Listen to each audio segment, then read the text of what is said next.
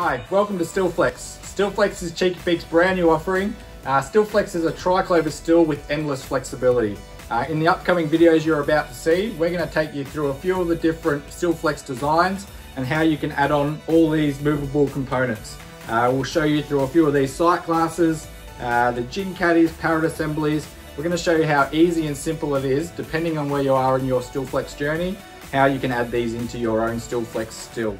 So we can't wait to see you inside, and we can't wait for you to start your own StillFlex journey. How you going? Welcome to one of our advanced builds in the StillFlex range. As you can see, video purposes only, we've got this displayed in a copper, but you've got the flexibility if you want it in stainless or copper. The other major thing to point out is the copper lid down the bottom.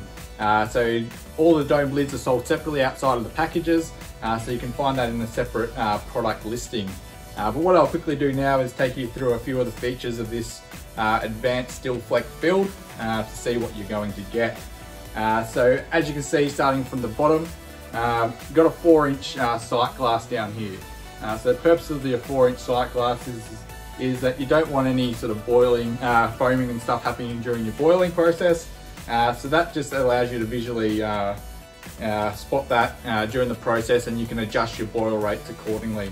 So from this 4-inch sight glass, you go into a reducer, so 4-inch to 2-inch reducer, and that's going to go into a packing section. So in this packing section here, you've got some little beaded seals with the stainless steel mesh. So that's going to stop any packing media going up through into your reflux condenser. Then we'll move into our reflux condenser up here. So this particular advanced setup comes with two. So you've got your reflux condenser up here. So what that's going to allow you to do is to, depending on your ABV final product coming out, you can adjust and have a bit more finer control over the final product of the ABV coming out. So you'll have some tubing set up here with some water flow regulators. So this is where you're going to be able to adjust that for your finer control of that ABV product coming out. So when we move up through here into our link piece, you got your link piece up here, thermometer up the top, the dial thermometer, and then that's going to move down into a reducer. So you're going from 2-inch up here, reducing down to a 1-inch elbow, and that's moving into the gin caddy that comes with this particular package here. So this is our ultimate gin caddy thumper kit. So one of the most flexible gin caddies out there. It's going to allow you to do all your spiced whiskies and rums, vodkas, gins, other botanical based spirits. So that's what that's going to do. You've got your ball valve down here. That allows you any moisture build up, you can sort of dump that during your process. So from this point through our gin caddy, we move across into this straight piece T section, into our elbow, and then to our product condenser. So you got your product condenser here, 1.5-inch product condenser. You have all your tubing set up that comes with these packages coming off here. I haven't actually displayed it here just for logistical purposes, but at the bottom of this product condenser, you're going to have your parrot assembly. So the advantage of this parrot assembly is, as you can see here, you're going to get quick little on-the-fly readings of your ABV with your alcometer in here.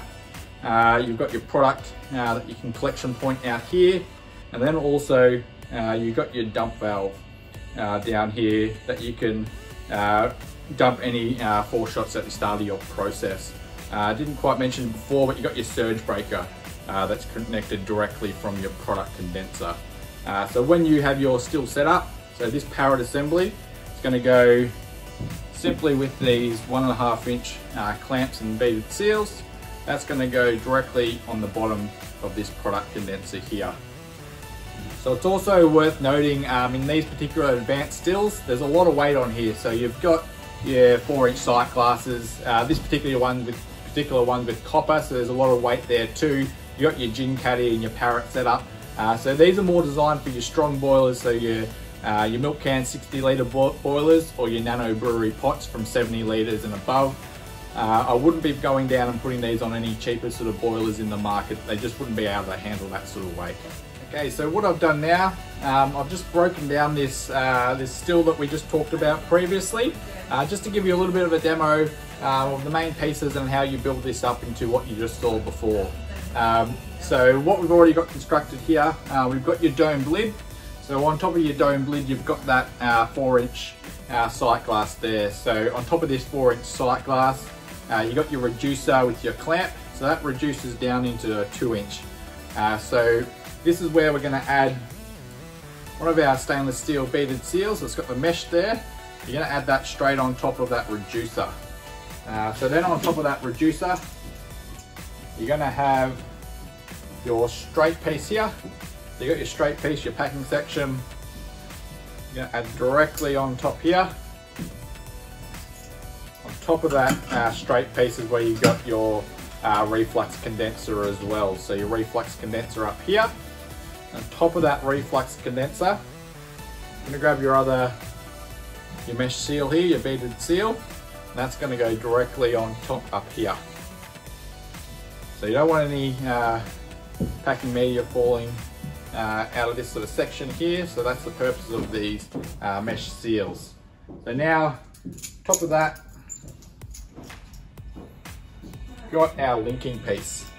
So got this L piece here, got the dial thermometer on top, it's got this reducer. So this L piece is 2-inch, so it's reducing down from 2-inch to 1.5 inch, and on off that 1.5 inch fitting there, you've got this elbow, 1.5 inch 90-degree elbow. So we'll chuck that straight on top.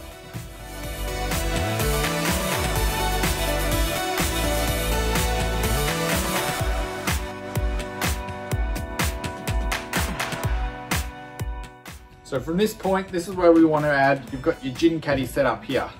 This is where your gin caddy is going to go onto. So you've got your 1.5 inch fitting there, 1.5 inch fitting up here. Got your beaded seal, straight on top there. Then we're going to add this onto the elbow.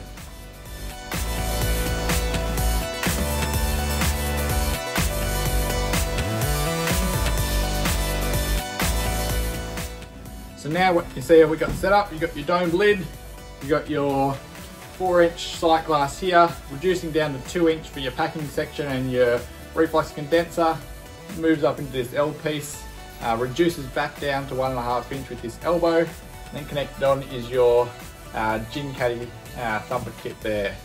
So from this point, I'm going to be adding on our straight piece here, still 2-inch.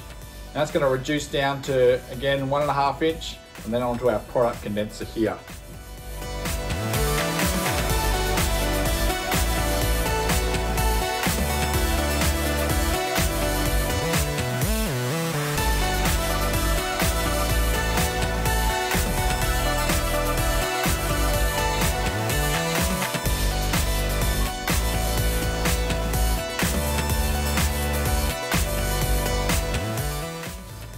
Now we've got our surge breaker here. So your surge breaker here is going to go onto the bottom of this product condenser.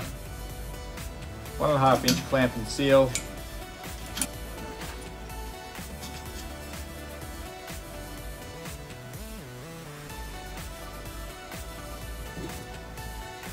Now the final piece of the puzzle is our pallet assembly. I won't show for video purposes just because of the logistics of the table here, but you've got your 1.5 inch Tri-Clover fitting here.